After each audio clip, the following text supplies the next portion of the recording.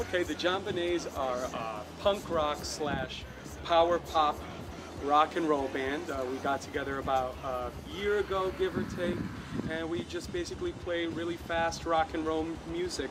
Well, our lyrics have kind of an offensive slant, so if you're into fucked up shit, you probably like us.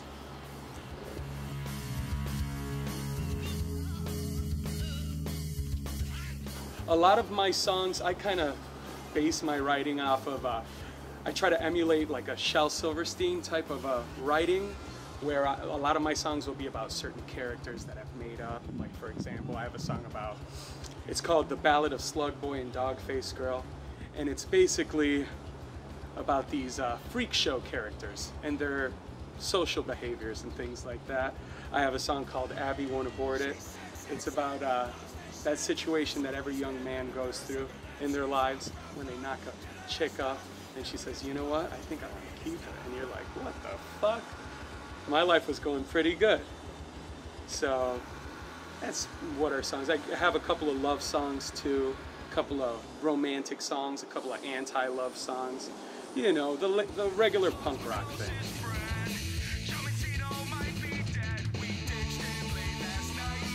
Oh, Joe Mancino Might Be Dead. That's one of our most popular songs amongst our legions of fans. Joe Mancino is a real dude that I used to work with, and basically he's just that type of friend that everybody has, that if somebody were to come up to you and tell you, hey, Joe died last night, it wouldn't be the biggest shock in the world. So it's about this dude. One night we were out partying, and the next day one of my friends came up to me and said, you know what, man, Joe Mancino might be dead. And I went home and I wrote that song that day. It's basically about your dirtbag buddy who could go at any minute, and it's based on a true story.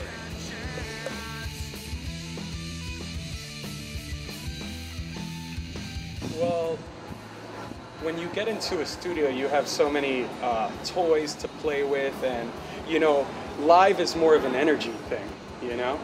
When I like to experiment with harmonies and things like that, one of my favorite bands of all time is the Beach Boys, and I like the Beatles, and I think that every good rock and roll song should have, you know, harmonies and things that you would be able to tweak in the studio. I mean, you should take advantage of all the equipment you have, and that's what that would be the main difference between a live show and our recordings. That we like to sit down and backup harmonies. Those might not come through really in a live performance, but we modify the way we play so that it comes as close as it can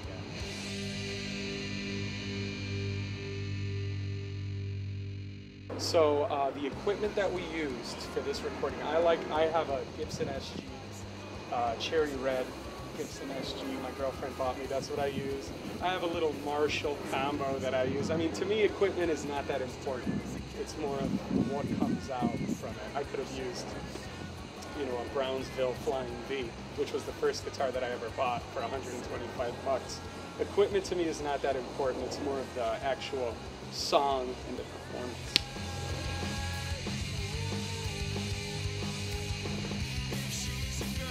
We just recorded our demo at Madhouse Recording Asylum Studio, and it's right in the heart of Davie with my boy Mark Abramowitz, and it was just, you know, really great to do it there. It was my first time recording ever, and I had a lot of freedom to do whatever I wanted to do, so it was definitely a great experience, and I can't wait to do it again.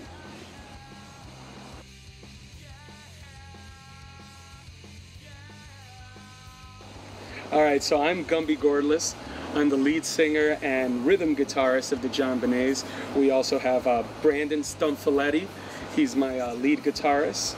Krusty Machado, he plays bass, and Rafi Muwumnessa, who's the greatest drummer ever, and he's our drummer. And we've been together for about a year, and we love playing live shows.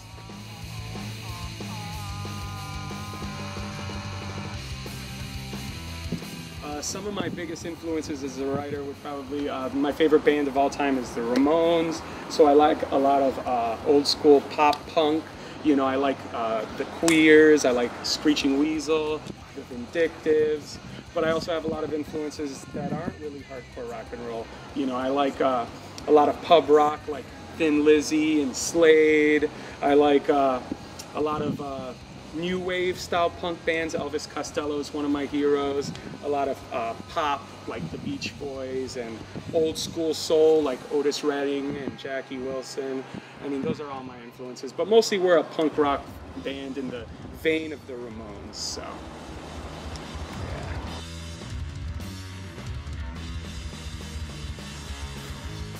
I got a buddy in Chicago, that's actually where I'm from, who's got his own little record label he does, and it's all tapes. I guess that's the new thing, you know, super lo-fi, tape trading and stuff like that.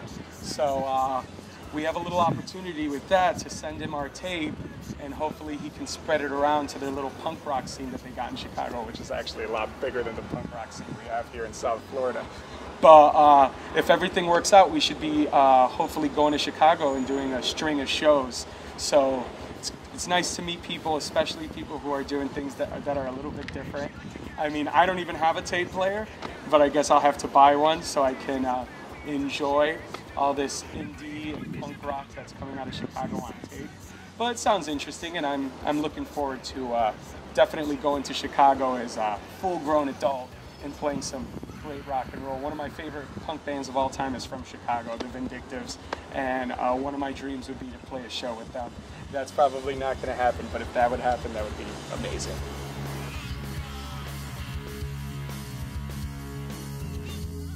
The future of the Jon Benets, well, hopefully, I mean, right now, all of us work full-time, and we're all adults, so we have a lot of responsibilities. But for the future, I would love to just keep playing shows Fridays and Saturdays. Hopefully one day I would like to get signed to like a independent label or whatever and go profesh. But until then, you know, we'll just be playing shows and hopefully recording more and writing mostly. All right, thank you. No problem.